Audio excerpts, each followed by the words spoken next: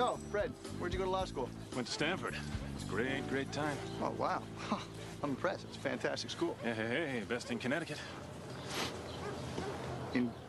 Stamford, not Stanford.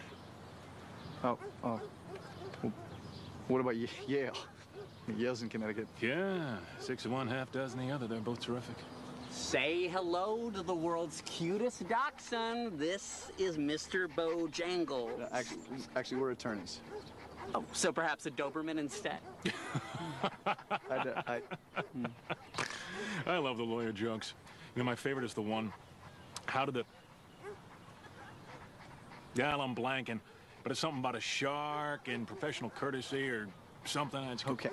Mr. Mandel, I represent Dr. and Mrs. Burton. You sold them a dog recently. Now, the Burtons are seeking compensatory damages in the amount of $850 because you misrepresented the dog you sold them. Now, see, Mr. Mandel, you represented a quality of dog that turned out not to be the quality of dogs that you sold the Burtons. So they'd like $850 back to compensate for that misrepresentation.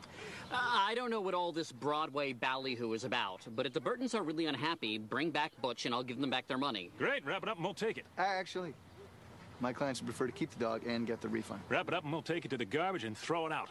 Our clients want to keep the dog and get a refund. Sorry, no doggy can do. Why not? Because once you let one doggy lick himself, then they'll all start doing it. You know something? That is so true. We had this little Pomeranian named Gus, and I'm telling you, that little guy used to go to town down there anytime people... Fred! Sorry. It's not a story for mixed company. I won't give them the money and the dog. Fine. Then I guess we'll speak again soon. So, anybody up for lunch at Bennigan's?